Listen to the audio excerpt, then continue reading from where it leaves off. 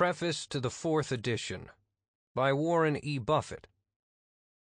I read the first edition of this book early in 1950, when I was 19.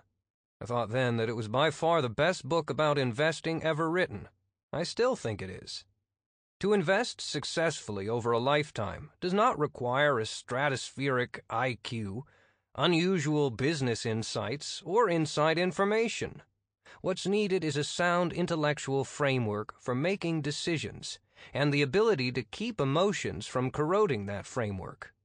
This audiobook precisely and clearly prescribes the proper framework. You must supply the emotional discipline. If you follow the behavioral and business principles that Graham advocates, and if you pay special attention to the invaluable advice in chapters 8 and 20, you will not get a poor result from your investments. That represents more of an accomplishment than you might think. Whether you achieve outstanding results will depend on the effort and intellect you apply to your investments, as well as on the amplitudes of stock market folly that prevailed during your investing career. The sillier the market's behavior, the greater the opportunity for the business-like investor. Follow Graham and you will profit from folly rather than participate in it. To me, Ben Graham was far more than an author or a teacher. More than any other man except my father, he influenced my life. Shortly after Ben's death in 1976, I wrote the following short remembrance about him in the Financial Analyst's Journal. As you listen to this audiobook, I believe you'll perceive some of the qualities I mentioned in this tribute. Benjamin Graham, 1894 through 1976. Several years ago, Ben Graham, then almost 80, expressed to a friend the thought that he hoped every day to do something foolish, something creative, and something generous. The inclusion of that first whimsical goal reflected his knack for packaging ideas in a form that avoided any overtones of sermonizing or self-importance. Although his ideas were powerful, their delivery was unfailingly gentle. Readers of this magazine need no elaboration of his achievements as measured by the standard of creativity. It is rare that the founder of a discipline does not find his work eclipsed in rather short order by successors.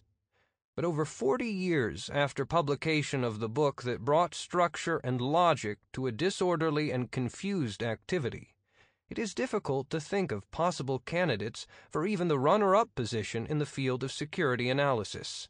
In an area where much looks foolish within weeks or months after publication, Ben's principles have remained sound, their value often enhanced and better understood in the wake of financial storms that demolished flimsier intellectual structures. His counsel of soundness brought unfailing rewards to his followers, even to those with natural abilities inferior to more gifted practitioners who stumbled while following counsels of brilliance or fashion.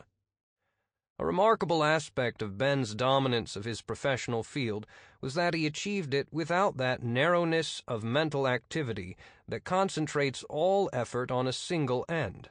It was, rather, the incidental byproduct of an intellect whose breadth almost exceeded definition. Certainly I've never met anyone with a mind of similar scope. Virtually total recall, unending fascination with new knowledge, and an ability to recast it in a form applicable to seemingly unrelated problems made exposure to his thinking in any field a delight. But his third imperative, generosity, was where he succeeded beyond all others. I knew Ben as my teacher, my employer, and my friend. In each relationship, just as with all his students, employees, and friends, there was an absolutely open-ended, no-scores-kept generosity of ideas, time, and spirit.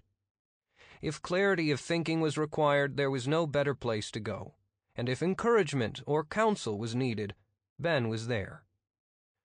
Walter Lippmann spoke of men who plant trees that other men will sit under.